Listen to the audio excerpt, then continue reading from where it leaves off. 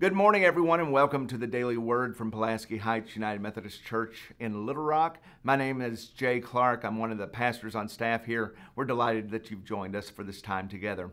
All this week, it's been spring break week here in Little Rock. And so we've gone a different place because Dr. Robbins and I are leading a group of pilgrims from our church in the Holy Land this week. And so we've been traveling around the Israel and Palestinian territory to see the places that Jesus walked. One of the places that we went was Bethlehem. So we're going to go to Bethlehem today. And we spent 2 nights in Bethlehem earlier this week. And a lot of us dined with some Palestinian Christian families while we were there. And it's been an awesome experience. I've been reading from the Book of Common Prayer. This is not the old-fashioned Book of Common Prayer. This is one that was written about 10 years ago, and it's called A Liturgy for Ordinary Radicals. It's a great devotional booklet if you'd like to have something to begin your morning or end your day having some devotional time. Today is March 25th, and we're going to be talking about the Annunciation. On March 25th, we remember the special role that Mary plays in the redemption of the world and celebrate the example she is to each of us as disciples of Jesus. When the angel Gabriel visited Mary, she was a teenager in occupied Palestine.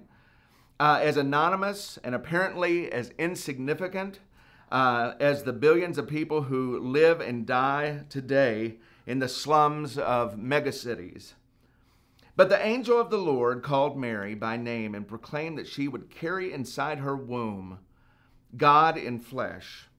It's a miracle we remember even as we put it into practice, however humble our circumstances, that God proposes to live in and through our bodies as a sign to remind us that anything is possible with our God. We remember that Mary conceived Jesus without the help of any man.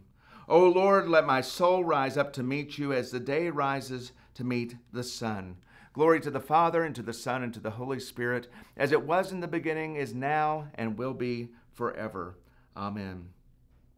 Let us sing to the Lord. Let us shout for joy to the rock of our salvation. Here am I, a servant of the Lord.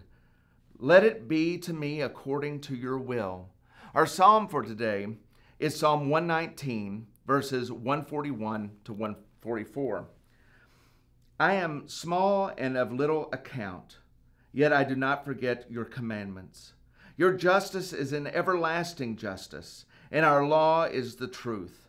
Trouble and distress have come upon me, yet your commandments are my delight. The righteousness of your decrees is everlasting. Grant me understanding that I may live. Here I am, a servant of the Lord. Let it be to me according to your will.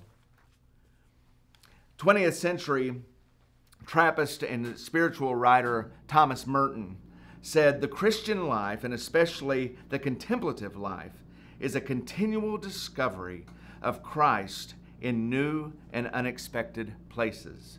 Let me read that one more time. The Christian life, and especially the contemplative life, is a continual discovery of Christ in new and unexpected places. Let us pray. Thank you, O Lord, for Mary's witness to joyful obedience, courageous faith, and a merciful truth, that you dwell among those the world would forget. We ask this in your name. Amen. May the peace of the Lord Christ go with you wherever he may send you. May he guide you through the wilderness, protect you through the storm. May he bring you home rejoicing at the wonders he has shown you. May he bring you home rejoicing once again into our doors. Have a wonderful weekend, everyone.